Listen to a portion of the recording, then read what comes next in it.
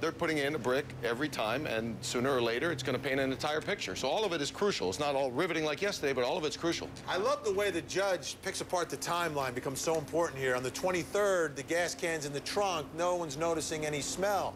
But on the 17th, the car's backed in. So, Maria Hale, is the body in the trunk or not in the trunk? Have we proven anything yet? Well, not necessarily, but I think since he's the only witness that the car was backed into the garage, Jose Baez did a really good job today of talking about the police interrogation tactics when they said, remember when the police had you close your eyes and think about it and come up with some more details? And that's how he was combating that potential damaging testimony from the state. Let's talk about the shovel, because Brian Berner talked about it on the witness stand today. Take